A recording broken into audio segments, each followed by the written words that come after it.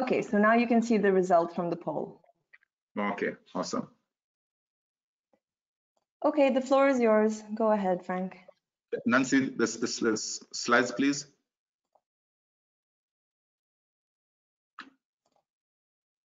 Okay, hello everyone. Thank you very much for joining us today, and thank you for kicking off with the poll. I appreciate it. Thank you for everyone for making time to join us today. My name is Dr. Frank Aswani. I'm the CEO of African Venture Philanthropy Alliance. This is part of the series under AVPC in which we are hosting different COVID-related sessions from across the world. This week is Africa's turn, and we're very proud to have two organizations to share with us some of the stuff that they're doing in response to the COVID challenge on the continent. Just to remind all of you that we shall be, you shall remain muted during the course of the webinar. Please, for any questions and answers, use the questions tab. You'll see it on the side of your screen, and we'll be taking questions at the end after the two speakers have spoken. And you'll have another poll between the speakers, so to keep you engaged and for us to get a bit more information about where you're on the poll. And just to remind everyone that this is being recorded, so please take note of that. But happy to have you on board. As you know, AVPA is part of a sister network of international partners that includes the European Venture Philanthropy Association, EVPA, and the Asian network, which is AVPN. We're proud to be having this session to talk about what's happening in Africa. We've luckily been very, let's say, relatively spared by the COVID-19 crisis. We haven't been as affected on the continent. If you use things like hospitalization as a measure, we haven't been that hit on the continent yet, but it's still too early to say that. For those of you who don't know, AVPA is a Pan-African network that brings together social investors. We are looking to try and solve Africa's social challenges through the collaboration of investors along the whole continuum of capital, but also those who are offering human intellectual capital as well. As part of the COVID-19 response, we've built in and created communities of response in Kenya, Nigeria, and South Africa. We have over 350 organizations, investors, and implementers on the platform. And part of what you're going to hear today is two of our partners presenting. I won't take time to go through their bios and memos. They're all part of the invitation you received, because I think it's more interesting for you to hear them out. So straight away, first of all, we'll have Angela from Ushahidi, who will speak first, and then Andrew, who's part of leading Safe Hands Kenya, will go next. So next slide to welcome Angela, please, who will get started and keep us going. Thank you very much. And I'll catch up with you again when we come to the Q&A session. Please put in your questions and answers in this section on that's titled questions. Thank you. Thank you so much, Frank, and thank you for having me today. Thank you to the African Venture Philanthropy Alliance for inviting me to speak on today's webinar. I'm going to spend a couple of minutes running you through a brief historical background into who we are as Ushahidi and how our tools, or rather how the tools we are building are supporting communities around the world to respond to the COVID-19 crisis. Next slide. Ushahidi is a Swahili word that means testimony.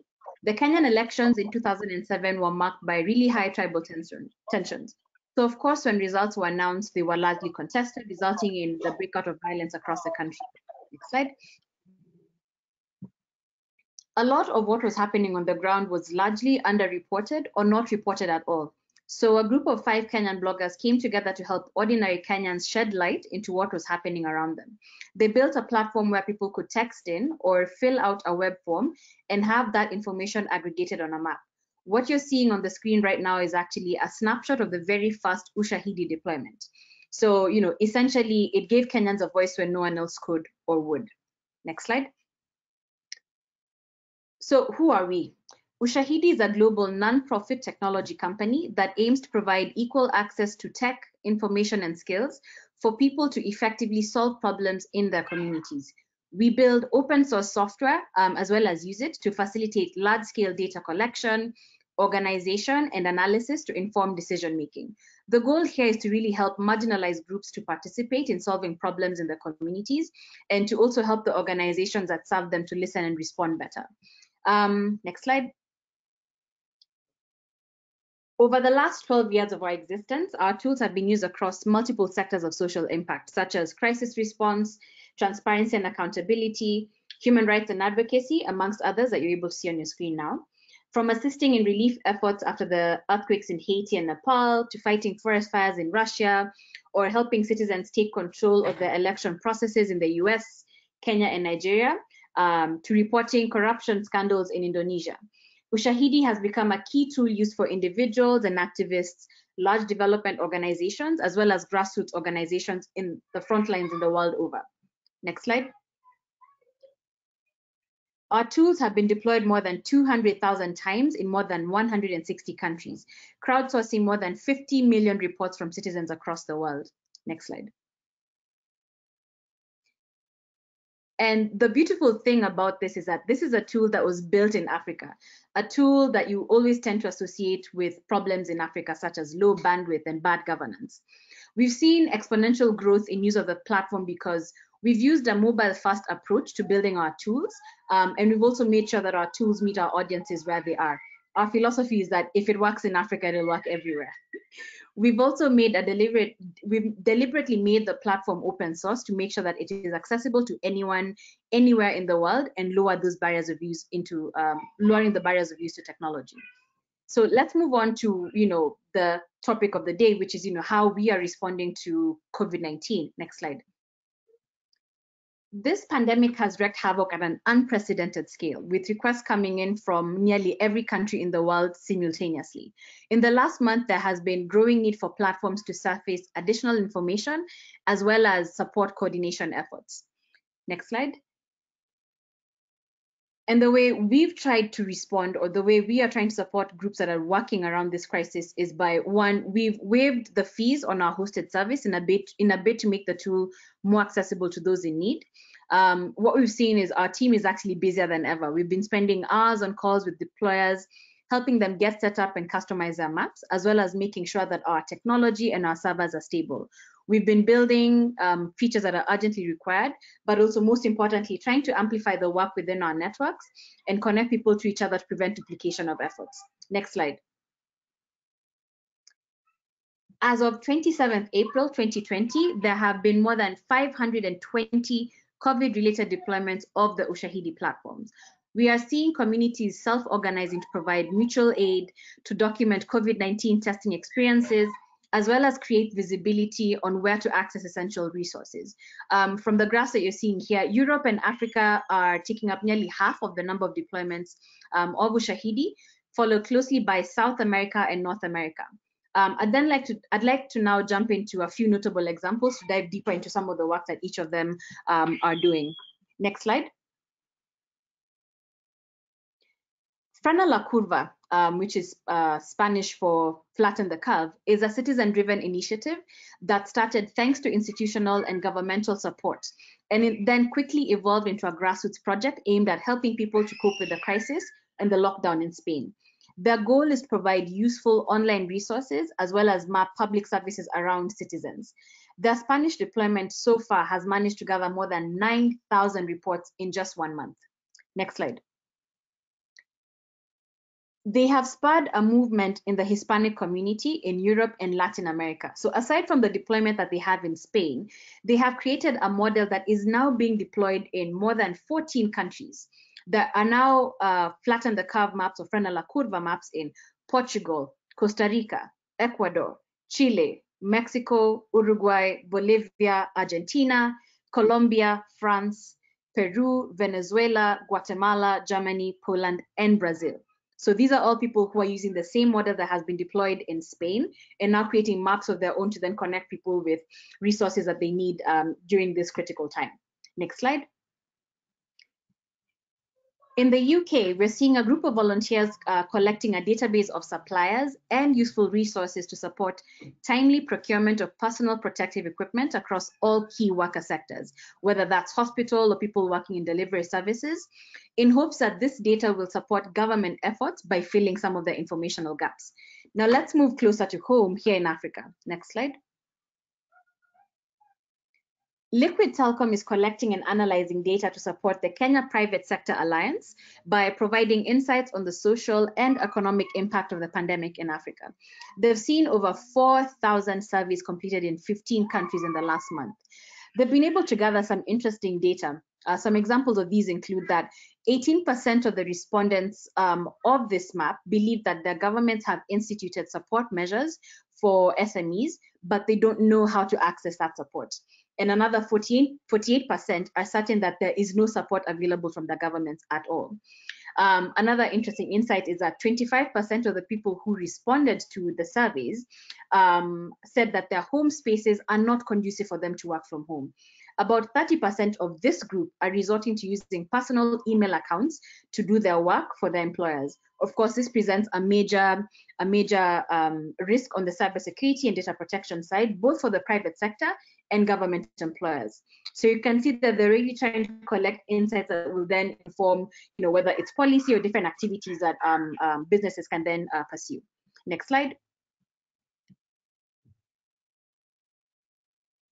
MAP Kibera in Kenya are also using Ushahidi in part to simply document the crisis itself and to also create a geospatial information resource about what is happening where in Kenya for anyone in the country to use. Next slide. Aside from the Ushahidi platform which we've built, we also took time as the Ushahidi team and the family to think about some of the other issues surrounding the COVID-19 response, issues around how to get access to the right data or tackling fake news. And, members of our team then came together along with members of Ushahidi alumni and recently launched an application called Mahala, which is meant to be a simple community site creation tool that carries all information that is needed by people in a neighborhood in one place, so that you're not struggling to find information from a dozen different websites. It's essentially serving as a trusted place where that communicates what is going on in real time and also surfaces what local community resources are available. This application is currently in beta and we're working very closely with our users to figure out how to improve the tool and see how it can augment some of the activities that are already ongoing with other crowdsourcing tools such as ours. Next slide. Now, what's catalyzed this uptake of the platform in the last month? I think the pothole theory best summarizes this, that it takes an action that directly affects you to go over and beyond to act. Coming out of this crisis will require everyone's collective responsibility. It therefore makes sense that everyone is then trying to find ways to individually contribute to supporting vulnerable communities or vulnerable groups in the communities, as well as to fill informational gaps to support our governments. Next slide.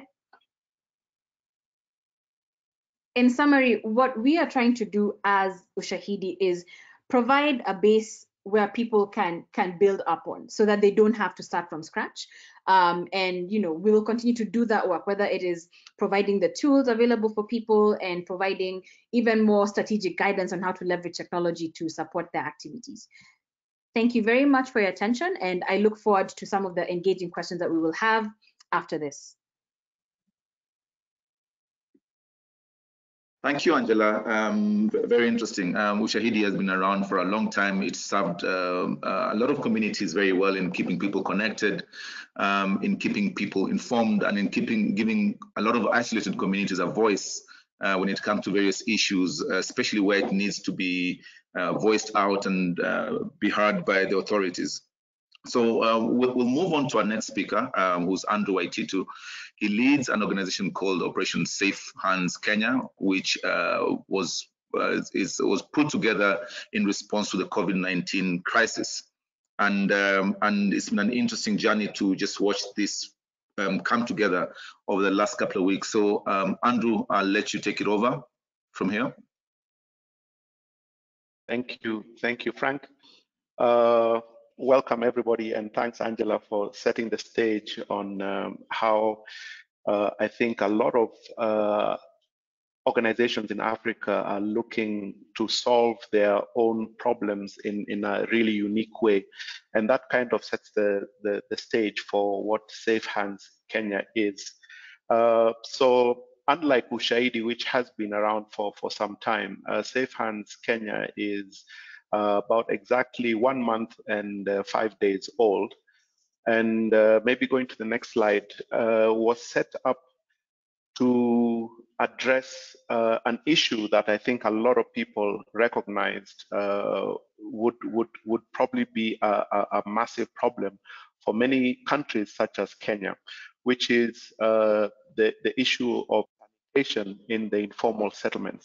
There's actually an article in today's Financial Times online where I think Bill Gates is quoted as saying that should COVID-19 have the same exponential infection rate that we have seen in other parts of the world, if this happens in Africa, we have a possibility of losing up to 10 million people. And primarily the reason behind that is captured on this slide. We have 3 major problems in these informal settlements. The first one being lack of sanitation options, that is running water, sewage management, an unavoidable physical proximity, because these people live in very cramped quarters. Many times you'll find a family sharing a 1-room or 2-room little shack with very little options in terms of practicing social distancing. And the third one, which is also a critical one here, is the economic fragility of these people, because they have to live literally on a daily wage. So they must leave the house to go out and practice whatever wage earning activity they do. And in that, probably by the time they come home, will be exposing those at home to COVID-19. The chart that you see there is a bit scary, but is the reality of the availability of running water in or close to homes in the entire country, including formal settlements. So this kind of paints the picture of the reality on the ground. Moving to the next slide. I picked on 2 neighborhoods in which Safe Hands Kenya has already been active in providing basic sanitation products, and we'll talk about what Safe Hands Kenya actually does. And these are 2 low-income neighborhoods, Kibra and Dandora. Kibra is estimated to be the largest informal settlement in Africa. Population numbers vary from about 250,000 upwards to even 800,000. It's difficult to put a finger on that, and for the main fact that it's also a very fluid area with a lot of people who live in Kibera moving in and out in search of work. Dandora, on the other hand, is in the north of the city, northeast, and this is the principal dump site for the Nairobi city, and is the people who live around and in the dump site, work in the dump site, are exposed to a lot of environmental and waste-related hazards. One of the aspects that we, even as Safe Hands Kenya, have been trying to look at is the fact that a lot of the PPE material, such as face masks, which are not disposed of properly, will end up there, and hence also end up infecting or affecting the people who are living out there. You can go to the next slide, please. Excuse me. So Safe Hands Kenya is a coalition of about 30 companies that came together and felt that with this, we must be able to do something quickly to try and assist the people in these informal settlements. The first thing that these organizations did is that if they're providing services or products, was to suspend the profit motive. So some of the organizations we have within Safe Hands Kenya provide soap, sanitizer, and surface disinfectant at cost. to Safe Hands Kenya for distribution in these neighborhoods. Second was speed. We have been able to relatively quickly organize ourselves and get our response out into the field. And the last one, which is I believe, pretty unique to this organization, was in regards to last mile saturation. How close can you get these products to the actual people who will need them, who will use them? And this is addressed by kind of the unique composition of the organizations that form Safe Hands Kenya, and I'll talk about that in the next slide. So in essence, what this organization was put together to do was to initially deliver on that first block that you see there. So around mass sanitation, can we provide soap, hand sanitizer, surface disinfectant, and masks to these informal settlements, to all the people in these informal settlements at no cost, at zero cost to them. So they have the taking into account that these people will also be heavily impacted from an earning perspective by COVID-19, how can we ease the burden of making the decision between buying a mask or washing your hands and the water involved for that, and repurposing that money maybe for food that is now becoming even more scarce for them. Other two pillars of this, which are more medium-term plans for the organization, is around sewage extraction. We have partners who are involved in developing very innovative solutions around sewage extraction and water supply within these communities. You can go to the next slide, please.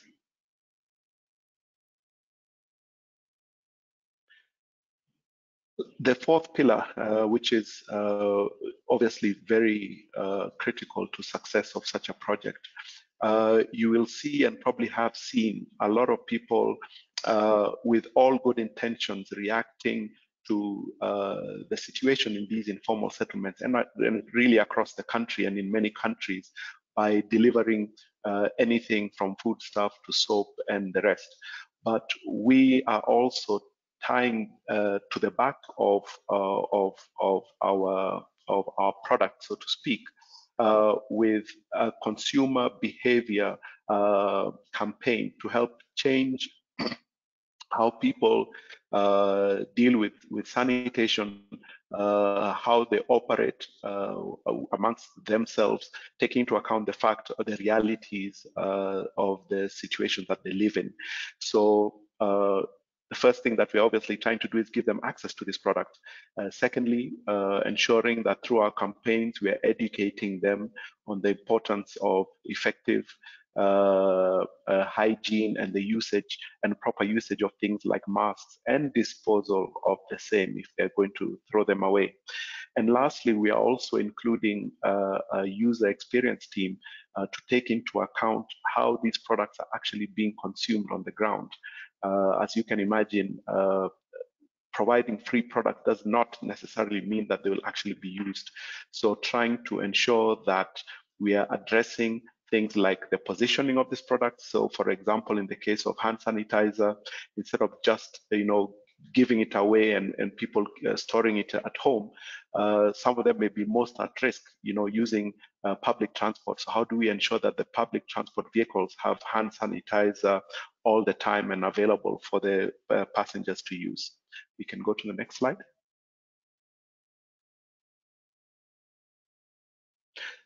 So like I mentioned earlier, we are taking a relatively unique approach to a unique problem. And the first thing is that we are using a lot of data to determine the areas of prioritization. So using data that we have both in public and in private hands, we're able to create a heat map with weighted indices, which include things like the economic security index, population density, share of informal employment, availability or access to latrines and water,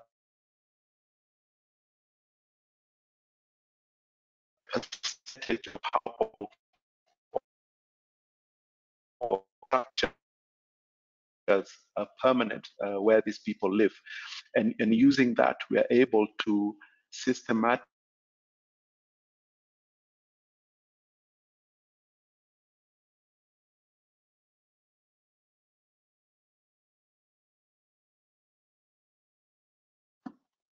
Hello, Andrew. We seem to have lost your connection a bit.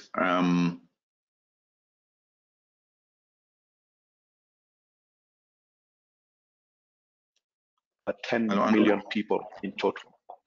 Yes. Andrew, we lost you for about 30 seconds. I'm sorry for that. Can you hear me now? Yeah, now we can hear you. So if you go back to where you're talking about the various indices, yeah, just pick it up from there. Yes, okay. Sorry about that. As I mentioned, what I mentioned is that we are using a data-driven approach to address two things. The first is prioritization of the neighborhoods in which we will, try and address this problem.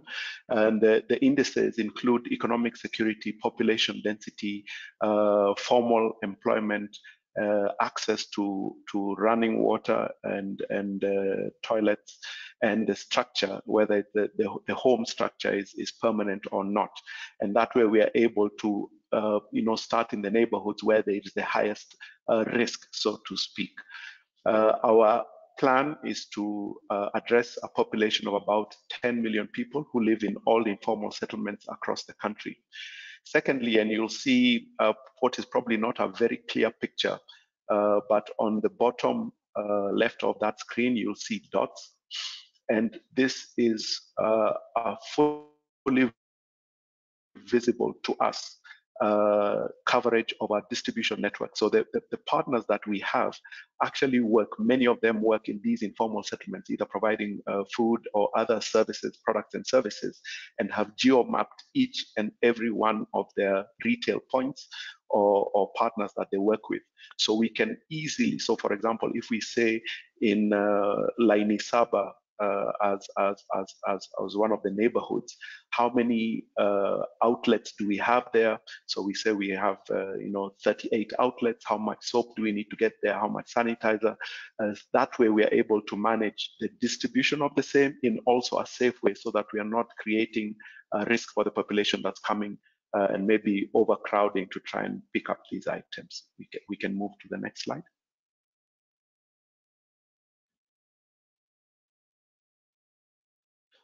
So I'll jump through the next 3 slides pretty quickly, but this is the backdrop of the messaging, the change of behavioral change messaging that we have been using across the board.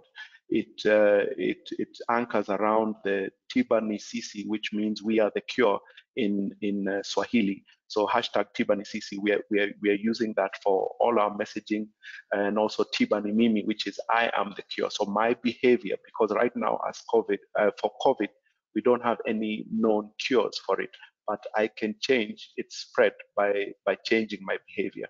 So we are on newspapers and billboards, radio. We're doing a lot of stuff on social media as well to try and drive this message. We can just flip through the next slide. You can see some of that material there. Maybe important to note here, we are also, just go up one, please. Yeah, we are also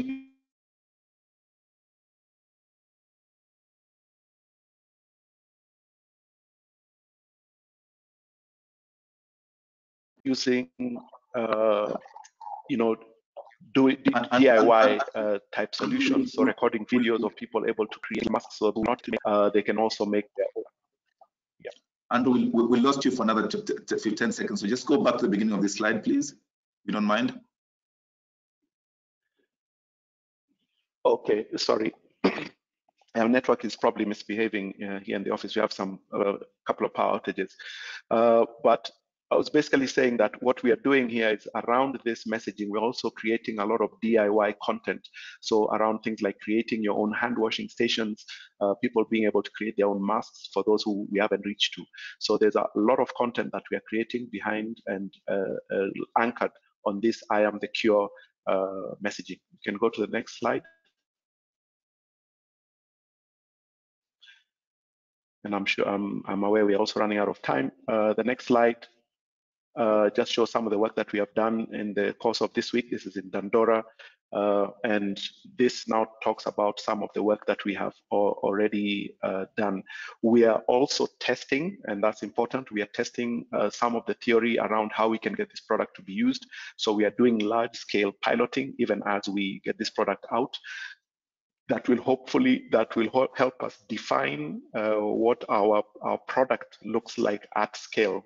And we are using the month of May to scale out into the entire population, informal population in Nairobi, which is about 2.7 million people. You can go to the next slide. I think that's probably close to it.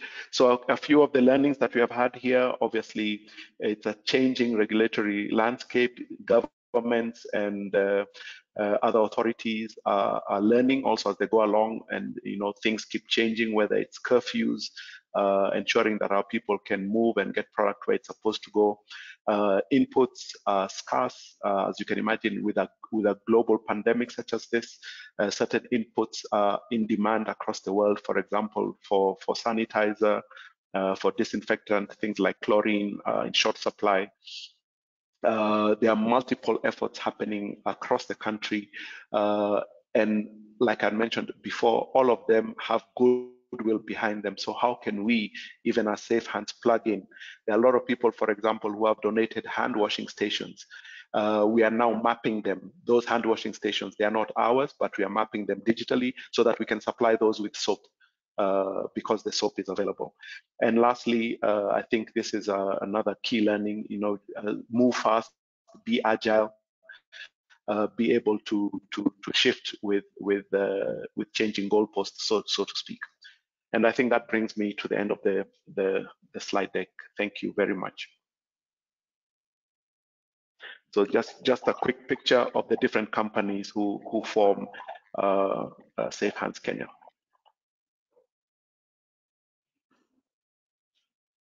Thank you very much, Andrew and Angela. I think that was very insightful presentation from both of you. For the audience, this is a time for you to please send in your questions through the questions tab on your screen, and we'll pick it up from there. And I'll try and share as many questions as I possibly can with the speakers. But for Angela, let's start off with you first of all. How does Ushahidi ensure data integrity? Because there's many sources of data that you use, and a lot of it is self-crowdsourced. How do you ensure data integrity? That's a very, very good question, and something that we generally always get, especially when you're dealing with platforms that are allowing for data collection from the public. There's always a risk of either there being inaccuracies and things like that. So some of the things that we set in place within the platform is, one, nothing goes live on the map until it's gone through, somebody has gone through to ascertain its veracity and whether it fits into the context of the project that is being set up. But typically, aside from that, what we advise people to do is, work through different partnerships to set up a verification mechanism. So it's a mix of both the technical side, but also the human side, right? So making sure that you have very intricate process of identifying where you get the data coming in from and how you verify it, whether it is working with people on the ground to corroborate the information, or also pairing up and checking if there are multiple messages of the same kind of coming in. So verification mechanisms will vary from project to project, but it will be a mix of some of the measures on the platform to ensure that nothing is going live until you've ascertained its veracity, but also for your own individual projects, your own verification mechanisms as well that rely on human aspects. Thank you. And I think that becomes a big issue when it comes to people relying on your data and the credibility of your data. And one of the biggest things, I think, in line with your kind of theme of Tibani Mimi or Tibani Sisi, which is the QA is us or the QA is me.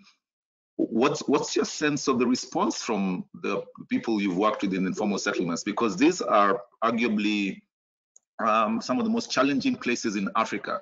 And every African city has an informal settlement or a slum. And in terms of risk, these are some of the areas that we think will be the highest risk when it comes to controlling and preventing COVID-19. What's been your observation about the response from the people in terms of compliance and response to that ask to be responsible for their own well-being and health? So it's been a very interesting learning for us. I think first and foremost is to share that the messaging has been accepted widely.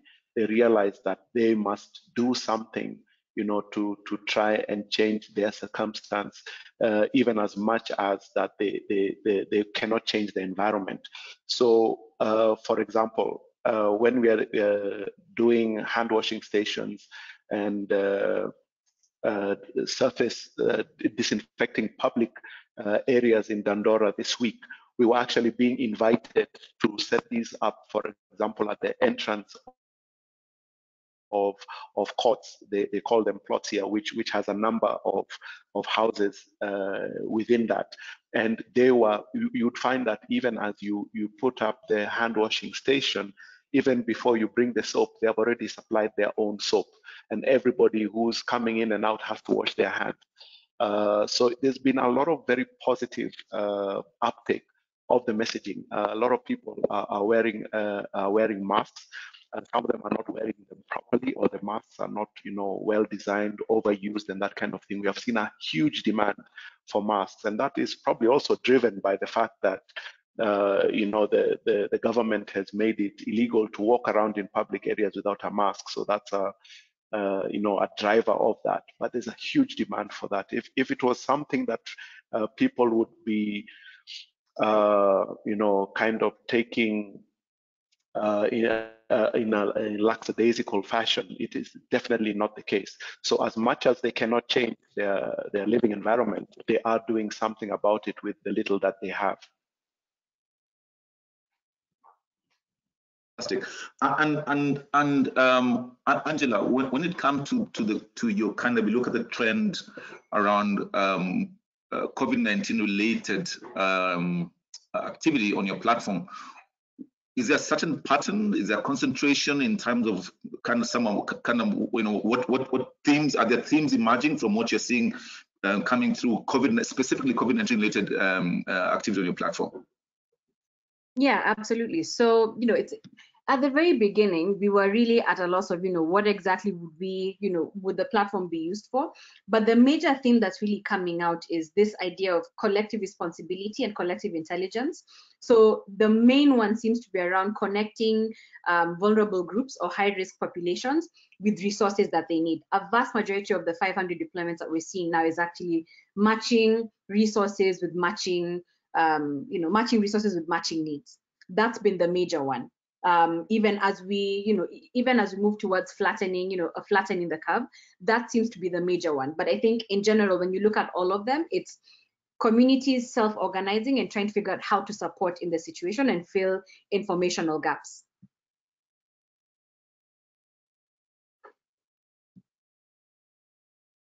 Thank you, Angela. Andrew, there's a question here about data collection. How are you collecting data as Safe Hands? I see you've got some pretty rich data points and you've mapped it fairly well. How are you collecting data? So one of the first things that we had to do was sign MOUs and agreements with the partner organizations that form Safe Hands. A lot of this data is proprietary to those organizations. So we had to agree, obviously, to keep that data securely. And because some of these organizations actually compete with each other, create Chinese walls between the data so that it's not shared across. But as Safe Hands Kenya, which is literally just a project office to deliver this, we kind of hold fort around that data and any data that we collect around this program. So many of the points will not, for example, distribution points may not be shared across the partners, but information that we collect as Safe Hands Kenya going forward, we can share with the entire coalition. And some of it is quite interesting because, for example, now we are collecting, we are geomapping all public hand washing stations which have been donated or put up by different groupings, and that data now will kind of, we as Safe Hands will have it, and we can use that to drive anything in the future as a coalition. Okay, and tied to that, another question for you, Andrew, is you speak about human-centered design thinking that kind of informed your choices of some of the staff and interventions you've created. How did you involve representatives from the community in designing the products and user experience? So in two ways. One is with the actual users. I'd mentioned one of the first places that we went to was in Kibera. And in Kibera, we worked with two organizations or two sets of end users. One is an organization called Shofco, which is an NGO working in Kibera. And with Shofco, we went literally door to door distributing some of these products. So we had some learnings around the possibility of doing door to door distribution, which is probably not going to form part of our distribution plan going forward because of different issues. But then we're also able to speak to the actual end users, the people living in these informal settlements, try and gather information around, how much soap they need, how much soap they actually have, which, like I'd mentioned, it seems right now there's an oversupply of soap. It's not that there's a shortage of soap. It's more around its use in public areas, and it's more frequent use even in the homes. So that then now fed our messaging, which is around the behavioral messaging, and that is what we have been driving now. So we are doing a couple of things. One is working with the community groups. So we have like Shofco, we have Dandora Transformation League and others. And then we have people on the ground actually doing things like secret shopping, questionnaires with actual users, and then that is all feeding back into what it is that we are doing. So it's a very quick turnaround. We are literally doing our pilots, learning, and revision within a week. So that's good to hear, because I think at this point in time where it's all about emergency response, speed is everything, and as much as you can fail forward and learn quickly. And yeah, it's good to see that, but also very encouraging to see that you're respecting the local and existing players who've been active in those informal settlements for a long time. I think one of the risks we run through this process is believing that we can come in and apply solutions and overlook existing partners who've been running programs in these communities for a long time. So that's great to see. Angela, for you, in terms of the data you collect, especially around the COVID-19 crisis, how much of this is actually being requested or getting to the authorities, the decision makers, whether they're municipal governments or the governments or the Ministry of Health or whatever? Do you get to collaborate or share some of your data with that level of authority who can influence much more macro level decisions? Yes, so to also provide some clarity on how exactly you work. So what we do as Ushahidi is develop the framework and the tools that people can then download and host or create their own individual projects, right? So for for all the deployments that are out there right now for COVID-19, we are not the ones actively managing the data incoming in all of them. They're actually being run by non-Ushahidi staff members. This is all being either community organized or by different governments making use of them. Now, for most of the ones that we have seen as notable examples, for example, Frana La Curva, some of them actually do have some strong partnerships established with governments to help fill some of those informational gaps. Like the one I mentioned in the UK, Frontline Live.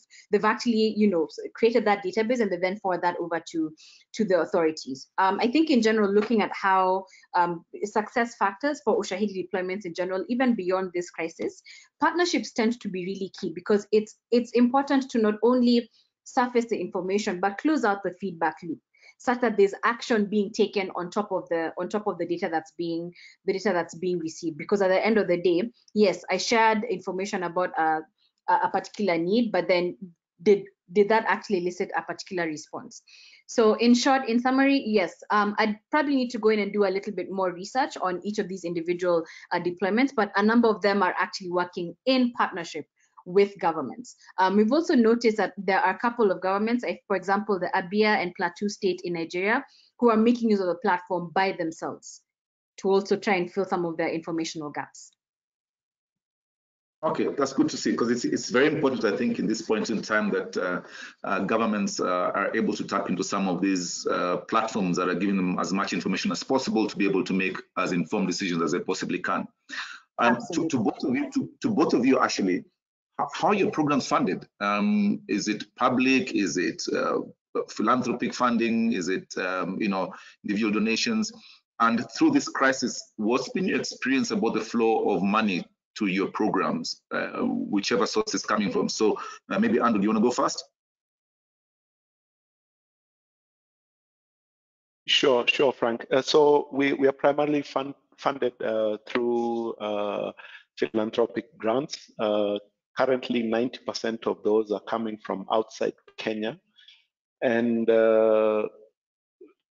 I think maybe the key thing maybe to mention here is that because this is a global problem, we are also seeing a lot of not redirection, but refocusing and maybe a reduced availability.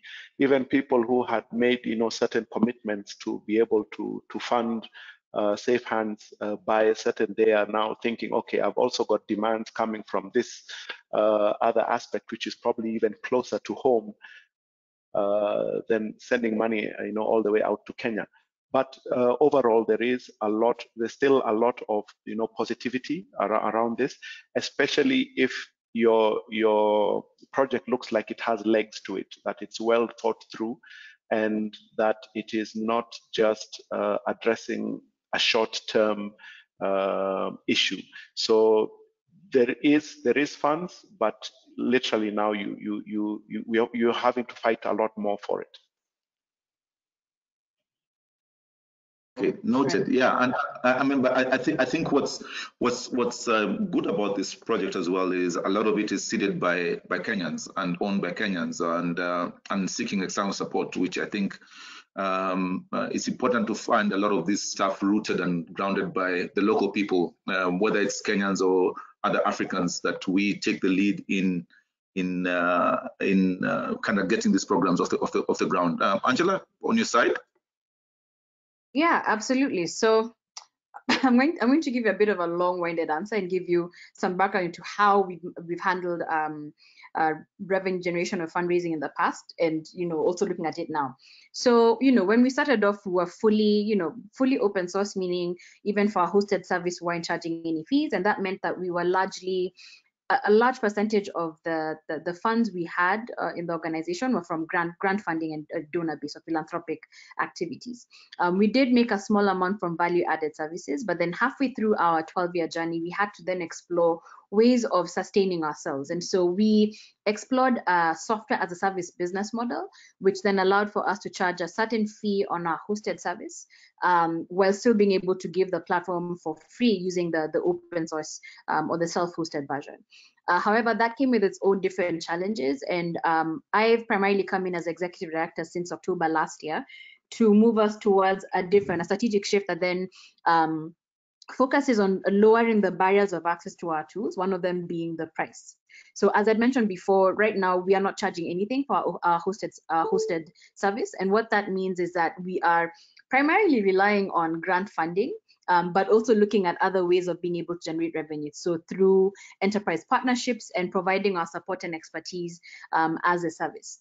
Over the last month, I mean, there've been a lot of different, lists and different groups that are offering philanthropic support, but it hasn't, much like what Andrew is saying, it hasn't been as easy to figure out, or rather, for them to learn. So it's still a big challenge. Right now, a lot of the work we're doing is pro bono.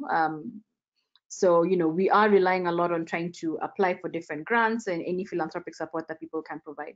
But it has been a challenge. And I think just even generally moving forward, it's an interesting question for us and for other groups that are working in the social impact space, how you stay true to your missions while still trying to keep the lights on.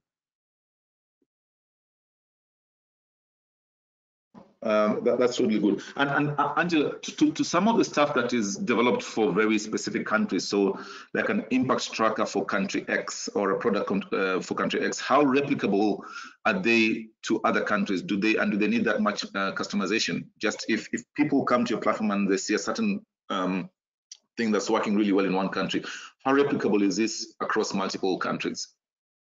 Absolutely. So at least from the technological perspective, it's very, the platform is available. You can just sign up and you'll have your map set up for you in a matter of seconds or a matter of minutes. When it comes to trying to replicate the same model, for example, what the COVID-19 tracker has done, I think the only thing that would need to be done there is then customizing your different surveys, right? And this is one of the primary reasons why we've been trying to signal, boost, and share some of these stories so that other people can learn, right? Like I mentioned before, like the Spanish team, the Front de la Curva team, have actually created a model that has been replicated in more than 14 countries in the last month, right? And what that has required is for them to set up, this is how we structure our surveys. This is how you can then take it and apply it in your own different country. So at least from the technological perspective, it's very easy and very, very quick to do.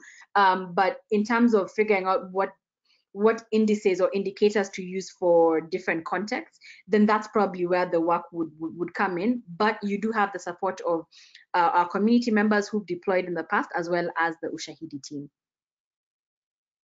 We try as much as possible to create extensive documentation on, to provide guidance on how to get that done, and also one-on-one interactions with our support team to make sure that you can replicate the models. Okay, great. And for someone who's listening to this in Tanzania, Ghana, Nigeria, Egypt, South Africa, and is looking to replicate something similar, in response to either a short-term crisis like COVID or something more long-term, what advice would you have for them? What are the things you think people need to pay attention to? What kind of partners should you bring together? What kind of processes should you put together? Because you seem to have responded and moved forward very, very quickly. And too many times we take too long to mobilize collaboration efforts towards certain causes. But what can we learn from what you've done? It's an interesting one, and it can also be seen as a little controversial. But maybe I'll step out on that limb. Having never worked also in the NGO space, I think one of the things that the coalition, first of all, had it going for itself is that, as you had mentioned earlier, these were local organizations and companies or heavily invested in Kenya who felt the need to do something and to do something in the right way. The coalition was very quickly set up. We have a board that we report to that is made up of some of these members who review our strategy even as we go along. Right now, we are having board meetings every week. That's how fast things are changing or moving. But that said, the ultimate goal remains the same.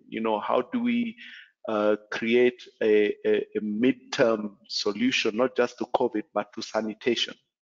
And I think having that kind of focus and putting, everybody's efforts towards that is one of the things I think that can be replicated, anywhere in the world.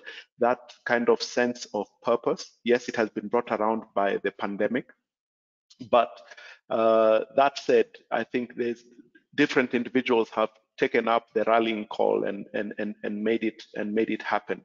It's also important to note that we're obviously not operating in a vacuum. So COVID has also provided the focus of different players, whether it be local and national government, other NGOs, societies and communities that we are operating with. So everybody's focus is on this. What I think I would be, kind of wary of is that, what happens when COVID itself is not providing that focus? Are we able to continue with this kind of single-minded vision to do good in our societies? So one thing that I'm hoping Safe Hands can do is provide a sort of framework, a blueprint that can be replicated, not just for COVID and not just in Kenya, but for any other emergencies, at a global level. Fantastic. Okay, that's really good to hear. I mean, we know and deliberately at AVPA, we recognize that a lot of our problems are bigger than any of us can solve on our own, and collaboration is a way to go going in days to come. We're to tackle big challenges that Africa is facing. I want to really thank my two speakers and give them like 30 seconds for closing remarks. And before you go, we want to do one more poll. So Gail, before our guest speakers do their closing remarks, do you want to run the next poll Sure. quickly? Yeah, I'll do that now. Okay. Okay, so the poll is running.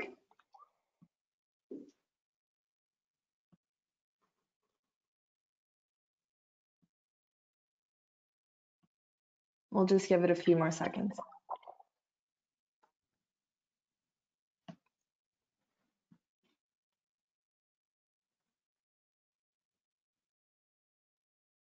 Okay, so about 62% have voted, so I'm just going to close the poll now and show the answers.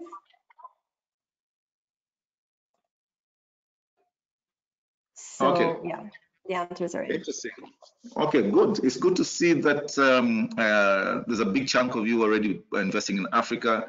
For those of you who are not investing in Africa or thinking about it, if you want to really shape the global landscape on social issues, whether you're moving and targeting SDGs, Africa is a place to be. We as I say, entrepreneurs and people in our space are problem solvers. If you, we have a set of really interesting problems on this continent, and we'll be very welcoming to you to come and work with us in solving some of our challenges. And AVPA is very willing to be a partner for you in this process. So please, we'll share with you our details in a short bit. But as that is happening, Andrew and Angela, do you want to go first? 30 seconds, just in closing. Yeah, absolutely.